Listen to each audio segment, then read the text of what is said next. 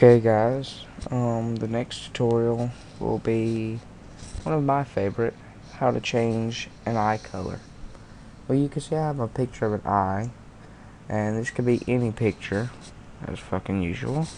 When you want to get started, just go up here to the ellipse tool, select it, and get around the eye fairly decently.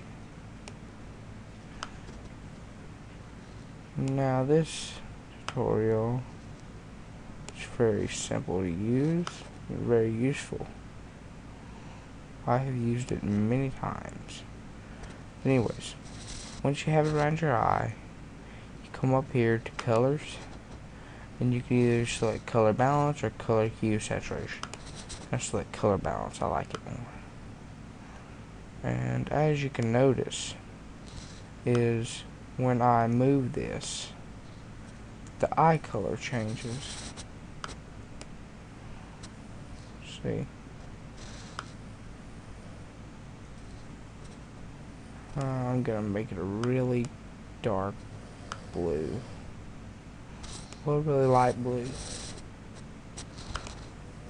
And then click select none, and there you have your transformed eye. And again, I have uploaded more tutorials with this one. Just go to those and tell me what you think. Later.